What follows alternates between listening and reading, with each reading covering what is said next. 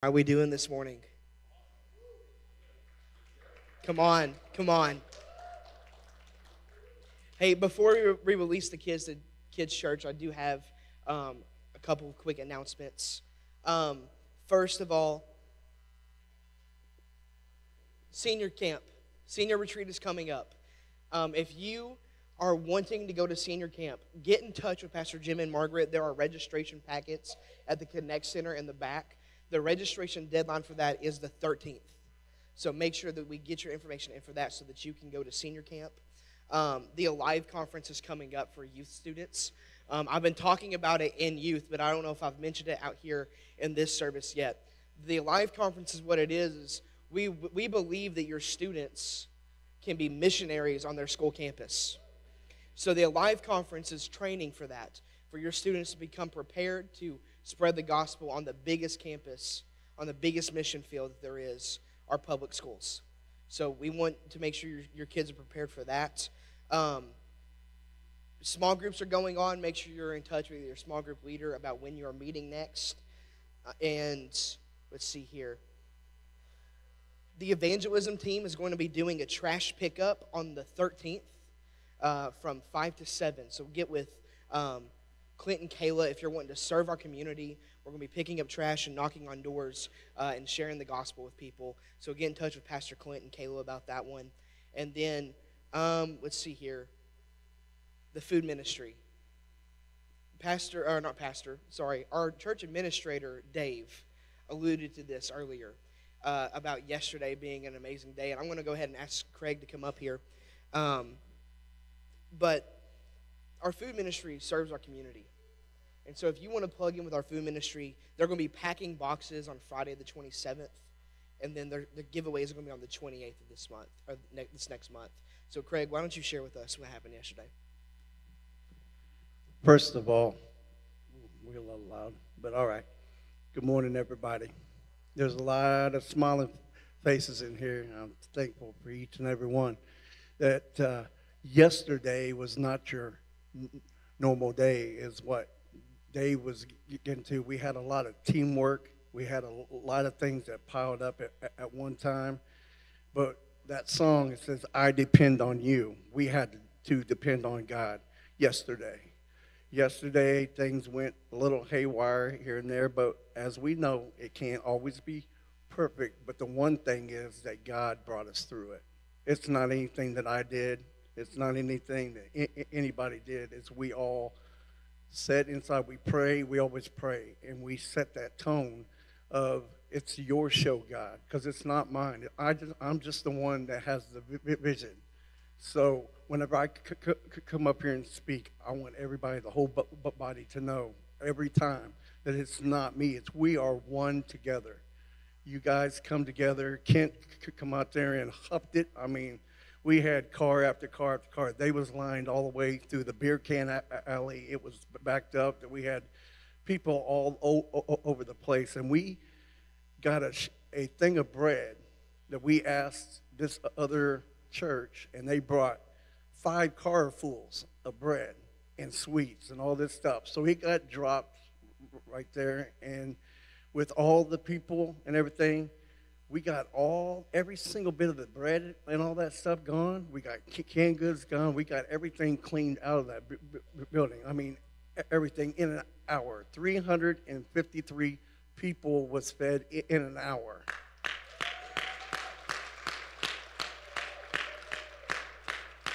But the main thing came in the middle of the afternoon. There's a guy that used to go to church over at Odin. He goes to Pastor Kurt's church now, which isn't a big deal. But whenever he came, he was in and out of jail. He was doing drugs. He was doing all this kind of stuff that was wrong. And he come up and he pulled through the line because he wanted to say this. He said, don't think about what the number sounds like because it's 666. But that was actually a good one for one time because he is 666 days without a drug, without alcohol, without anything whatsoever. And we, as a church, we pull everybody out and we say, this is a big deal because people don't understand what you may think is small. It's not small to God. God is in every single detail, no matter how big or small. And that's the culture that we're trying to set over there. And I wanted to say this. Without your gifts, your giving, without your love, without your time, without all that, that room would just be a room. It's not God takes control of it, but without your love, time, and everything else, it would still be a room. Because we started from nothing. I'm sure a big part of you know, we started to hand out bags, small bags in Odin, and look where it's at now. In a year, this man here preached at dinner church, and it was an awesome word. He talked about 1 year ago. 1 year ago, we was maybe 50, 60 or so. And in a year's time, God turned it around. You see the building, you see things, and I invite you guys, I mean, you need to stop and look at it in a different view. I mean, there was all kinds of stuff in there. Clint, Kayla put some hard time in there. Of course, Ed and his son, they did a lot of work. Carol and them. There's a lot of people that I could stand up here and say that's transformed that building into what it is now. It's you guys. You guys have something to be proud about, something to just grab a hold of and see that you just look. We keep getting something more and more. God's hand is on that building if you guys haven't seen it all throughout. After church is over, we're going to have a little meeting with me and Kim in the gym for anybody. I ask you this, search your heart and see if that's what you want. We need people. We need quite a few that's going to say, hey, your vision is mine too. I want to be there. So I invite you guys after church is done to come and see us inside the gym. Thanks, Craig. Thank you, Craig. Come on. And then one more announcement, because I forgot and I have people to remind me. Tonight is our family movie night. It is going to be a blast. If you haven't already invited friends, please invite friends to that. That is going to be an amazing time. It starts at 5 o'clock, and it's going to be a good time of just fellowship with our church family, but also our community. So please come to that and invite all your friends to that. We're going to have so much fun watching a family-friendly movie.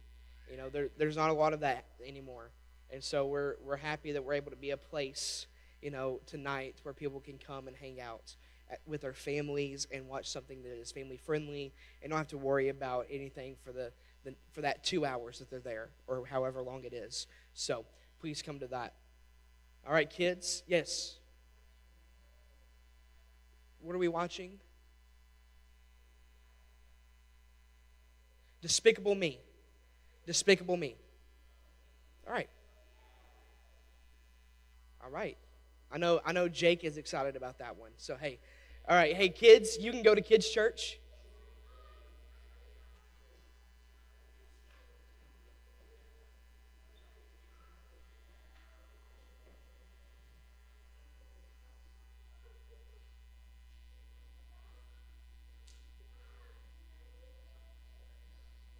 All right.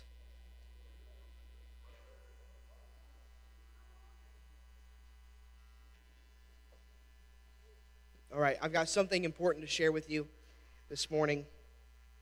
A man visited his doctor, and the doctor checked him over before commenting, "It looks like you get a good amount of exercise." The man replied, "Oh yeah, in fact, just the other day, I walked 5 miles over rugged terrain as I climbed over rocks and trees. I also waded along the edges of a lake, pushing my way through tall thistles. and it even slid down the sandy slopes while getting sand all in my eyes. The doctor was quite impressed and said, "Well, you are certainly a dedicated outdoor enthusiast." The man replied, "Not really, doctor. I'm just a really bad golfer."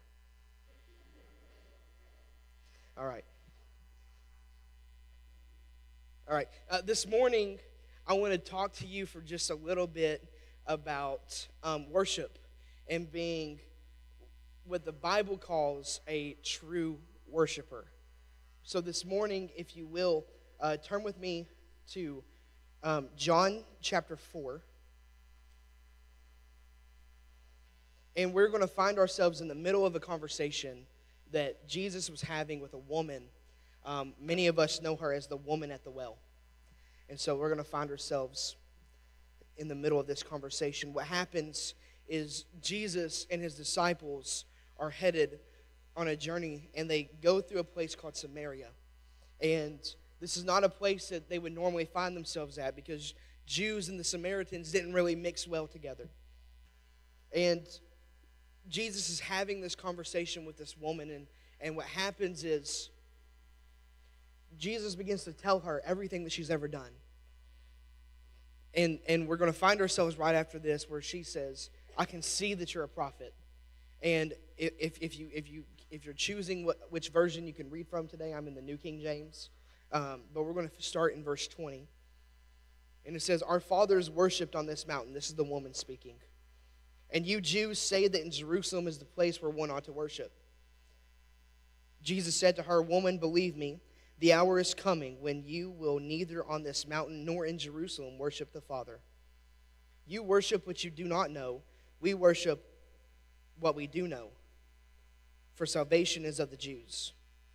But the hour is coming, it is now, when true worshipers will worship the Father in spirit and truth, for the Father is seeking such to worship him. God is spirit, and those who worship him must worship in spirit and in truth." This morning, we're going to talk about being true worshipers. Let's pray. Father God, I thank you that you are holy and that you're mighty. And Lord, I thank you that you have a plan and a purpose for today. I pray, Lord, that you would give me the words to speak today, Lord, that you would anoint my tongue to speak the words from your throne, God, that you would anoint ears to hear what you're saying. Lord, don't let me speak through. Let you be the one who speaks today, God. We love you and praise you in Jesus' name. Amen. Now, there are a lot of places and a lot of churches who put restrictions on worship. If you've ever been around Pastor Jim and Margaret, they talk a lot about when they were part of the Church of Christ. And you may not know this, but the Church of Christ doesn't believe in instrumental worship. They believe that you shouldn't have instruments in your worship. It should just be you and you alone. You worship with your voice, and that's it. Obviously, we don't believe that because we have instruments. You know, we believe that you can worship however you need to. But there are so many people and churches and organizations that will restrict your worship. But when we read the passage that we just read, it seems that Jesus is inferring that there is more to worship than just the place or just the location. Because the big argument that they were having was about location. There has to be more about worshiping God, because when we think of worship, a lot of times people get this idea of, well, worship is for at church. When we go to church, we're going to sing 4 or 5 songs. You know, if Pastor Josh is leading, maybe 8. You know, we're going to just keep singing songs, and we do it just before the sermon, and it just gets us ready, gets our hearts ready to receive the word. And people will tend to think that you worship at church because it's the right thing to do. But there has to be more about worshiping God just because it's the right thing to do. So we're going to try to dissect this a little bit and talk about what Jesus is saying here. The first problem that we see with the woman at the well and her thinking about worship is location. In this passage of Scripture, we get to see that the fact that the Jews and Samaritans obviously disagree on the location of their worship. In this verse 20, she says, "You Jews think you have to worship in the temple. We think we have to worship on this mountain." Well, this mountain is the place that held Jacob's well. And Jacob's well is the same place that Jacob bought this piece of land and gave it to his son, Joseph. And so it's the same Jacob of the Old Testament, the one who wrestled with God. And so both of these places are places that we have marked as holy sites now at this day and time. There's no doubt that both of these places are valuable to both the religious and the political culture, but Jesus does not seem concerned with the location in his response. In verse 21, he says, "Woman, believe me, the hour is coming when neither on this mountain nor in Jerusalem will you worship the Father." So what's Jesus saying? Jesus is simply saying that it doesn't matter where you worship. Your worship is not tied to a location. Worship isn't a 30 to 45-minute activity that happens before a pastor gets up and preaches. Worship is something that you do to connect you to the Father. Jesus gave two aspects of what God is looking for in a worshiper in verse 23. He says, "But the hour is coming, and now is, when the true worshipers will worship the Father in spirit and in truth." I want us to think about that. Spirit. Let's look at that first one. God is looking for people who worship in spirit. What does that mean? Well, in reality, it means two things. The first means that you worship out of your spirit. In 1 Thessalonians, Paul says this. He says, "May God himself, the God of peace, sanctify you through and through. May your whole spirit, soul, and body be kept blameless at the coming of our Lord Jesus Christ." You are a human, in case you didn't know. You have a body, a soul, and a spirit. I think the body is the obvious part. It's the part that when we get up and we look in the mirror, it's the part that we see. Your body is what everyone sees. It's temporary. And one day it will return to dust as it was made from dust. And your soul is your mind. It's how you think. It's how you reason. It's where your emotions reside. It's where your personality lies. But your spirit is the core of who you are. It is what separates man from the rest of creation. Your spirit is how we connect to God. It is how we're able to experience God in the spirit realm. Now, when I say spirit realm, that can kind of be a little weird, but how many of you felt the presence of God this morning? That's what I'm talking about.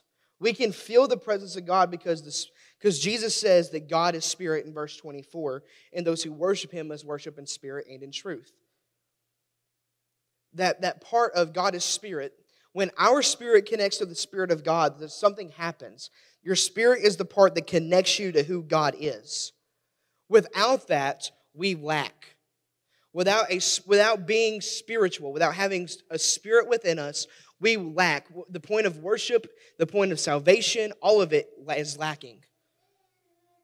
Salvation can't be for you if you don't have a spirit. Having a spirit within you is what connects you to God. And it's what makes you different from all the rest of creation. Now, the second meaning of worshiping in spirit means that we worship in the Spirit. We worship in the Holy Spirit. This is how you take things to a deeper level. To worship in the Spirit is to partner with the Holy Spirit, to allow the Holy Spirit to flow through you. If you listen closely during our worship sessions, you will often hear people praying in tongues. This is people worshiping and partnering with the Holy Spirit. And people can get a little weirded out when we start talking about speaking in tongues. But the reality is what we're doing is we're allowing the Holy Spirit to flow through us. And I said this last night at dinner church, but Paul says in 1 Corinthians 14:2, "For one who speaks in a tongue, speaks not to men, but to God." So when we're praying in the Spirit, you're not praying for others to hear. You're praying for the Father to hear. You're praying not so that you know what you're saying. Or I think sometimes when we're praying out loud, some people feel the pressure to be elegant when they're praying. Like some people feel the pressure to make it sound like they're, Benny Hinn or, Jimmy Swaggart. You don't have to be them, okay? You are who God created you to be. You don't have to put on a front when you're praying to God, okay? You can be you. But he also says, for no one understands him, but he utters mysteries in the Spirit. So no man, when we pray in the Spirit, no man, it's not for anybody else. It's for someone, it's for God, for you and God. He then later says that when you pray in tongues, you're building yourself up. And you need that. Now, if you were at dinner church last night, you heard me say that prophecy is better because that's what Paul said. That I wish you would prophesy because it builds up the whole church. But you're part of that church. So you need to pray in tongues. If you have that gift, please use it and exercise it. If you don't have that gift, please seek it. And he will give it to you. The truth is that when we partner our worship with the Holy Spirit, the Spirit of God, our worship becomes enhanced. And only God gets the glory. And the reason I say that is because sometimes what you say in worship or even what you're praying can get twisted by the enemy. It can. There's this pastor that I heard this when I was listening to one of his sermons. What he said was, there are certain people that when they're going through a hard time, all they will do is turn up a worship song and start singing it. And I had this thought. This is what the pastor said. I had this thought about when we're worshiping and we're singing songs, that sometimes the enemy would rather you do that than pray in the Spirit. Because, you see, Satan, before he became the enemy, was the worship leader of heaven. And his job was to lead all of the angels in worship of God. At one point, Satan sung, "Holy, holy, holy is the Lord God Almighty." We sing oftentimes, "Holy, holy, holy is the Lord God Almighty." Satan is familiar and comfortable with those words. Satan knows he's holy. But when we pray in the Spirit, even the enemy can't understand it. It's mysteries in the Spirit. It's not for us, it's for God. God gets the glory. God gets the praise and all the honor. So when we're praying in the Spirit, we get to have that. We have that moment where it's not for us, it's for God. God gets the glory, but in return, he builds us up because we're praying in His Spirit. If we go back to verse 23, he says, "But the hour is coming and is now here when the true worshipers will worship the Father in spirit and in truth. For the Father is seeking such people to worship Him." The second point Jesus makes is that God is looking for people to worship Him in truth. Now, what does it mean to worship out of truth? Well, first, it means that we worship in the name of Jesus. In the book of John, chapter 14, Jesus gives us this little look into who He is. He says, "I am the way, the truth, and the life." Jesus is saying, if you want to worship God, God is looking for people who will worship Him in me. I am the truth. And so many times we worship God out of ourselves. We'll say, "You know what, God? I'll worship you." And that's it. But God's looking for people who will say, "God, I will worship you because of who you are." There's this old song. It says, "Because of who you are, I'll give you glory. Because of who you are, I'll give you praise. Because of who you are, I will lift my voice and sing. I'll worship you because of who you are." And that is simply what God is looking for, people who will worship Him out of spirit and truth. When we worship God out of truth, we're worshiping Him because of who He is, not because other people are doing it. It is so easy to worship here. It's so easy to worship at dinner church because there are so many people around me who are doing the same thing. They're worshiping. But God says, "No, I'm looking for people who will worship me in truth." Because it's easy to worship here, but what happens on Tuesday morning when that one coworker says something that crosses you? If we're not worshiping in truth, then we miss out on worship. We're missing out on the point of our worship.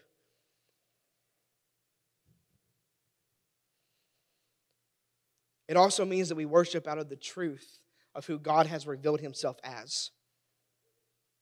There was a song. You see, worship comes out of your revelation of who God is to you. And there's a song that has become very, very popular. It became popular around 2018, 2019. You're all probably familiar with it. We sing it here sometimes. It's called Waymaker. And when that song came out, it took churches by storm. And if I could say the words and you would sing the rest of it, you know, Waymaker, Miracle Worker, Promise Keeper, Light in the Darkness, my God, that is who you are. And I wonder why that song became so popular. It's because people began to worship God out of the revelation that He is that. So many times people were able to say, you know what? He was a miracle worker for me. He has kept His promises. He has been that. Around the same time, there was another song that came out called Jireh by Maverick City. And that became a popular song because so many people were like, you know what? That is my God. He has been a provider for me. He is Jehovah Jireh. And when we begin to worship out of our revelation of who God is, it means more to you. If you worship God out of the truth of who He has revealed Himself to be to you, it means that much more to you. If not, you're just standing around singing a song. And the world does that. The world just stands around and sings songs. People, you know, I'm not dogging on you if you go to concerts. I like music too. But there are people who will go to concerts and all that they will do is just stand there and sing a song that someone else wrote. And it really means nothing to them. But they enjoy it. But here, in this place, we're singing songs and we're connecting ourselves to the Father. We're connecting ourselves with the throne room of heaven where worship is going on 24/7. And it means that much more to us when we realize He is my provider. He is a way maker. He is the vine. When you realize that, it means more to you, and it gets you on a deeper level. When you begin to worship God because of who He has already revealed Himself to be, He will begin to reveal Himself to you in new ways. You're like, okay, maybe, you know what? Maybe Cody is sitting here and he's like, you know what? God, you have been a provider for me, so I'll worship you because you've been a provider. And God says this, you know what? Now that you've grasped that I'm a provider, I'm going to show you this side of me because I have this to offer too. The angels circle around the throne of God, and every time they look at Him, they see a different aspect of who He is. And if they can do that, being in heaven and always getting a new revelation of who God is, then here on earth we can always get a new revelation too. There is no more separation. When the veil was torn, you are now able to get a revelation of who God is daily. Something new, something different. If God has revealed Himself to be a good Father to you, then worship Him for being that good Father. If God has revealed Himself as a healer to you, then worship Him for being that healer. If God has revealed Himself to be a great provider, then worship Him for providing during your lowest times. We worship God out of who He has revealed Himself to be to us. But if you're going through a hard season in your life, and it's hard and you don't know what's lying ahead of you, worship God for who He is, outside of what you already know. Maybe you don't know Him to be a healer, and you need healing. There are people in this room and people around you who will testify that He is a healer. And because He's done it before, He will do it again. So worship God because He is a healer, even if you don't already see it. If you need provision in your life, if maybe you're struggling, maybe your finances aren't there, maybe God has never been a provider for you before, get ready, honey, He will. It's going to happen. Worship Him out of that. Worship God out of who you need Him to be. Sometimes, there's one time in Scripture, and people will always tell you don't test God, and I agree with that. Don't do stuff just because God said don't do it and test Him. But there are times when God says, test me on this, and you will see. Test me on this and you will see. If you've heard that I'm a provider, trust me to be one. If you've heard that I'm a healer, trust me to be one. Even if you don't see it now, know that I will do it because that is who I am. You see, a lot of the names that we have for God in Scripture, Jehovah Jireh, Jehovah Rapha, Jehovah Nisi, all of these names, God only gave himself one of them, Jehovah Rapha. The rest of them were attributed to him by the people that worshiped him.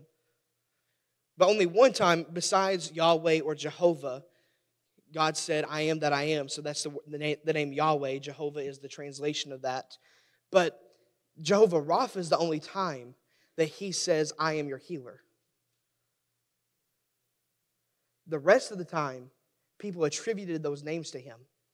Why? Because they got a revelation of that as part of who he is. If you don't already see provision in your life, believe that Jehovah Jireh is there. If you don't believe that God can move the mountains and part the seas, believe that El Shaddai is there. El Shaddai is the name of the all-powerful, almighty one. You see, there's this, I heard a pastor do this teaching on it, and he said, Elohim, which is if you read in the book of Genesis, and God created, and Elohim created. That's the all-powerful God. And then he said, but then God spoke to Moses and said, part the seas. That was El Shaddai. And El Shaddai means the God who goes outside of nature and time and space. The God who can change things. The God who can make things happen in an instance that go beyond natural law. Sometimes we get so busy knowing God as Elohim that we forget that he's El Shaddai too. We forget that, you know what? Even though all common sense says, no, this can't happen, God says, do you trust me enough to know that it will? My grandfather was diagnosed with cancer in 2019. And they did not give him a very good report. And he did not want to receive treatment at all. He said, I'm done, I'm not doing it. And he was heartbroken because my grandmother had Alzheimer's, dementia at the time. And she was struggling, and he had promised her when they got married that he would never put her in a nursing home. And he was like, now I'm broken because I cannot take care of myself, so I can't take care of her either. And he was her caregiver. Well, my grandpa decided to go ahead and get treatment. And that he was diagnosed with cancer in October. And I believe it was by March they said he was cancer-free. And praise God. Praise God. My grandmother died in February of 2020. By March, my grandpa was healed. Was healed. And every time he goes into the doctor for his checkups, they say, yeah, no, it's still gone. There's no signs of it. And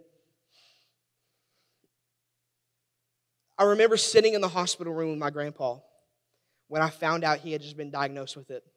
Well, he didn't even know for sure. He just said, I know it is. I know it is.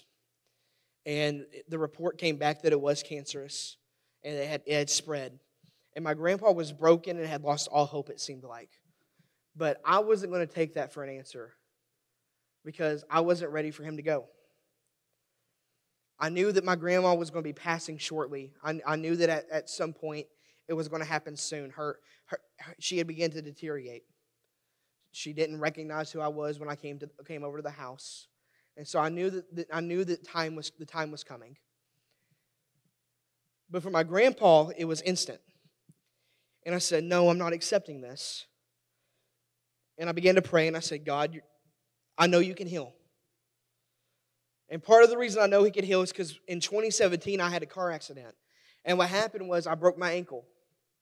And I overheard, they didn't tell me this directly, but I overheard someone say as they were walking out of a room that I was in, he may not walk again without assistance. He may not walk again without assistance, a brace or something. I was sitting in the fellowship hall of Refuge Church in Jonesboro, Arkansas. It was the end of 2017, and we were having a service, a kids service. I was helping out in kids ministry, and Pastor Angie, who is the kids pastor at Refuge Church, said, we're going to have all these kids pray for each other, praying for healing and praying for everything. And there were these two kids that came up, Seth and Jaden, and what they did was they laid their hands on me. And the moment they laid their hands on me, my ankle popped. I haven't worn a brace since. And praise God. So I was able to worship God out of the revelation that He is a healer on behalf of someone else. Sometimes we also think that we can only worship for ourselves. That worship is a one-way street where it's between me and God alone. But there are times where you're in the secret place where your prayer can become part of your worship. And you can pray for people and believe that God will heal them and God will do stuff and provide for them. I love seeing text messages with updates of prayers. People will text in to that number that we have for announcements, and they'll say, pray for me with this. And I love seeing the updates. Because most of the time it has to do with medical issues. And when there's an update that things have been getting better, I know it's because there have been people praying about it. There are people who have gone before the throne of God, and they've prayed Him and worshiped Him out of what they already know Him to be. Sometimes you have to worship God out of who you don't know Him to be too. To truly know what truthful worship is, we have to know what truthful worship isn't. And truthful worship isn't self-centered. As a matter of fact, it's completely selfless. Worship is about being all consumed by the all-powerful God and allowing Him to have His hand over and in your life. If you think that worship is about you, you have it all wrong. You have a part, but it's not about you. Worship isn't about making you feel good. It's not. Can you feel good afterwards? Yes. But it's not about you feeling good. Truthful worship isn't just good music. You know what? We have one of the best worship teams in the world. We do. We have people who they practice the gifts that God has given them, and they use it to glorify Him. The anointing that falls in this room when they play together and they begin to lead us into worship is different than what you will find at 1,000 different churches. You won't always feel this when you're somewhere else. We have a powerful and anointed team, but worship isn't just about the good music. I love to sing the songs. I like to dance. I like to have fun. I like to shout. I like to do all the things that's around worship, but that's not what worship is. You see, now they are a great segue into what worship truly is. But if your worship hinges on the songs being sung, then it's not really worship.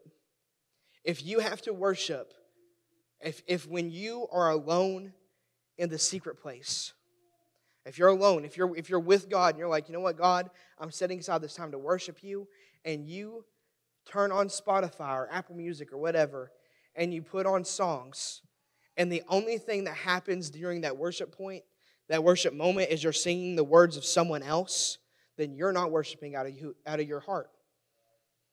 I can worship God all I want out of songs that someone else said. I can sing songs all day. But I want God to see my heart. I want to worship God out of who I know who He is, out of who He has been for me. And so sometimes you have to let out the song in your heart. Maybe you don't sing, okay? Sing anyway. Well, it doesn't sound good. Well, you know what? When you're by yourself, sing however loud you want. You're not going to be bothering anybody but yourself. God gave you that voice, use it. Truthful worship isn't just about being emotional. When you are in the secret place and God touches you and you begin to cry, it's different. It is different. And so if you don't have that, if there's something that has been hindering you from having that moment, I pray that it would happen for you because it is different. Last October, for the first time in years, I cried during worship. Years. In 2017, when I had that wreck, I mentioned it last night, my brother passed away. And that was hard. It's hard sitting there, knowing that your brother's no longer there. And it hardened my heart. I'm going to share this testimony with you. It hardened my heart. It did. I became hard, and I still did ministry, and I still love God, and I worship God and all that, but I hadn't cried in the presence of God from that day. I hadn't done it. And when we moved here, Pastor Josh would kind of joke around, but not really. He would lay his hand on my shoulder and said, Lord, I pray that you give him the gift of tears. I've known Pastor Josh since after March of 2017. When they moved to Arkansas, I met them. That was after the wreck.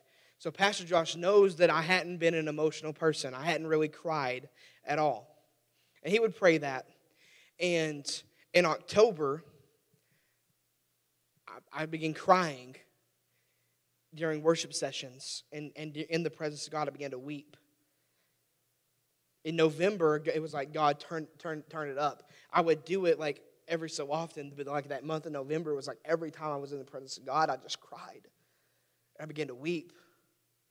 And there are moments like that when the Holy Spirit hits me. You know, I'm really not that emotional. I'm really not. But in the presence of God, things change. It doesn't matter how hard my exterior is when on the inside he's molding the clay. He can get you to that point.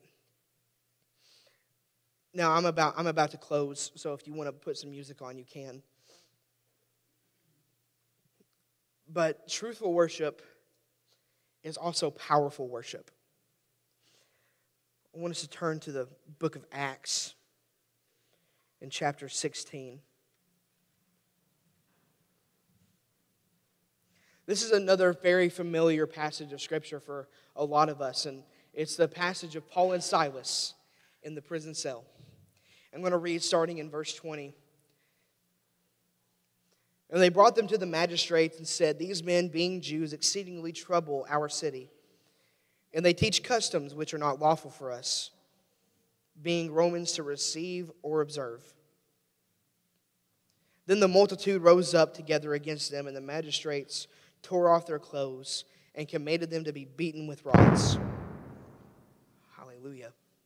And when they had laid many stripes on them, they threw them into prison, commanding the jailer to keep them securely.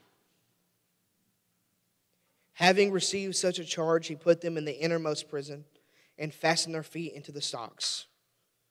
But at midnight, Paul and Silas were praying and singing hymns to God, and the prisoners were listening to them. Suddenly there was a great earthquake, so that the foundations of the prison were shaken. And immediately all the doors were open, and everyone's chains were loosed. Your worship is powerful worship. Not only will your worship loosen your chains, but they will happen to loosen the chains of the people around you. Your worship isn't just for you. When you begin to worship God, other people will become blessed too. Now, in order for this passage, I really think in order for this passage to strike you as much as it does me, you have to understand what the inner prison was. You see, the inner prison was where the sewage ran. They didn't have plumbing the way that we have it now. So what would happen is all the sewage and all the drainage would flow into the inner part of the prison. And that's where they would keep people who had done the worst crimes. And see, this inner prison was dirty and disgusting. It was a lowly place. It was a place where people wouldn't find themselves unless they had done something truly awful. And Paul and Silas, the only thing they were guilty of was preaching the gospel. And they found themselves there in the inner prison. When you find yourself at the lowest point, when you find yourself dirty and disgusting, your worship begins to lose those chains. You see, the Bible says that all the chains and all the doors were open because Paul and Silas began worshiping. Now, if this is just me thinking, but if there are people worshiping God around you, other people typically join in. See, I don't think it was just Paul and Silas that were worshiping. I think at some point the other prisoners got a hold of what they were doing, and they began to worship with them. as much as worship is one-on-one, it is for a corporate body as well. The Bible says every joint supplies. If every joint is worshiping, if everyone is together in their worship, something miraculous can happen. Chains will begin to fall off. There are people that I know. I have this friend. His name's Cody. It's not one of the Codys we have here. We got a lot of Codys in the world. All right? This guy named Cody. I'm going to tell you a little bit of his story. You see, Cody, he grew up in church and hated the church. He got hurt. Cody was a homosexual. That's who he was. He hated the church and ran one way, and that's where he found himself. Well, at a certain point, Cody ended up going to church. My friend invited him and said, you know what, I'm going to check it out. Cody now has a big following on TikTok, believe it or not, where he does Bible trivia and tells stories about who God really is.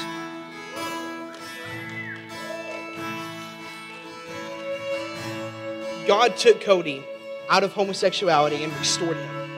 Cody now has gone to Bible college. He's graduated from seminary. He's on staff at one of the biggest churches in Jonesboro, Arkansas, as a media pastor. He is doing it. He is what God has. Like when we talk about breaking chains of people around us, Cody is a testimony of that. Your worship can bring people out of the place that they're in. It really can. Your worship can also last generations. I am the product of a praying grandma. I am the product of a praying grandpa. I'm a product of a praying mom and dad. Some of you may say, well, my parents weren't in church. You know what? Maybe not, but there's someone in your life that prayed for you before you ever got to that point. I'm thankful for my great-grandparents, Lonel F. Fry and Gladys Fry, who were pastors at Swifton First Assembly of God, who taught my grandma how to pray. My grandma who taught my mom how to pray. My parents who taught me how to pray and how to worship and how to be in those moments with God. Without that, I wouldn't be here. I'm the product of prayer and worship. You as well are the product of prayer and worship. Believe it or not, someone prayed for you to be here today. Whether it was yesterday or 3,000 yesterday, someone prayed for you to be here.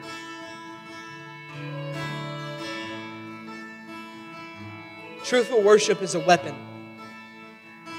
There's a story in the Old Testament in 2 Chronicles where the nation of Judah is being attacked by 3 different armies. The king at the time, his name was Jehoshaphat, and he worshiped God and claimed that God would be his guidance. When he got done praying and worshiping, the Bible records that the prophet of the Lord came to him and gave him a word, and this word was this: station yourselves, and you won't need to fight. You won't have to fight this battle. And they did. They sat and they watched while their enemies destroyed themselves out of one man's worship. An entire nation was spared that day. Truthful worship is your connection to heaven. And when we worship, we join in on the song of heaven. There are right now in heaven people saying, holy, holy, holy. Angels circling around the throne saying, you are worthy, the Lamb that was slain. And we get to join in on that song. With every head bowed and every eye closed, I have a question for you this morning.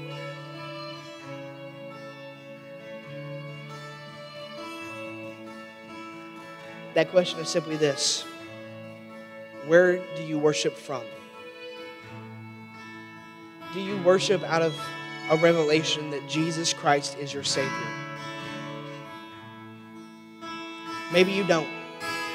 Maybe Jesus hasn't revealed himself as a Savior to you yet.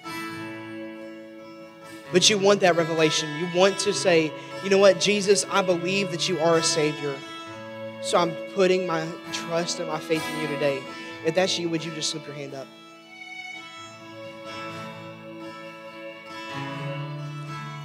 that sees that hand.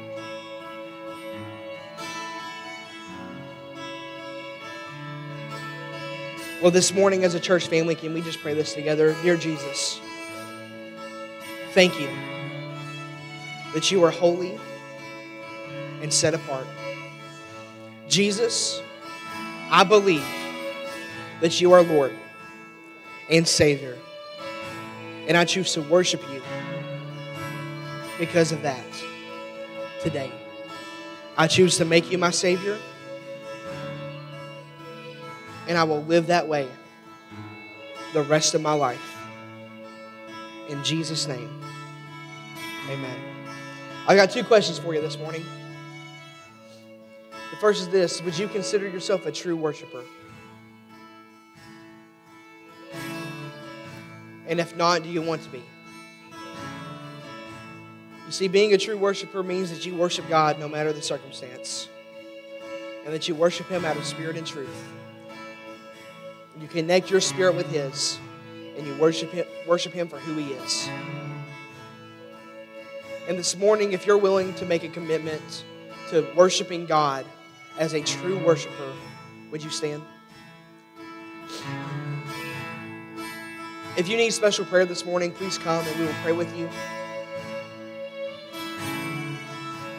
The altars are open if you need to pray or you need special prayer. But as a church family, I'm going to pray and I'm going to bless us. And if you are wanting to make yourself and say, God, you know what? I want to be a true worshiper. I want to worship you in spirit and in truth. Just agree with this, receive it, and God's going to start taking you there. Your worship probably won't change overnight, but God's going to start taking you there. He's going to start giving you opportunities to worship. He's going to start bringing you deeper with Him. And so just receive this and agree with it if it's what you want. If you need special prayer, come and we will pray with you. Father God, I thank you, Lord, that you are calling us into a deeper place of worship. God, you're calling us to become true worshipers, God, as you said, that you are seeking people to worship you in spirit and in truth. And we make a commitment to that this morning. Holy Spirit, would you move over our people? God, would you bless us? Would you take us deeper? Give us opportunities to worship you, God, and reveal yourself to us in different ways. Lord, I bless your people this morning. I pray that as we leave this place, that we would experience your presence again and again, and that we would find ourselves at the feet of King Jesus, loving you and worshiping you all the days of our life. Lord, I bless your people as they go. I pray that they would feel your hand upon them the rest of this week and beyond, that they would experience you in mighty ways. We love you and praise you in Jesus' mighty name. Amen and amen.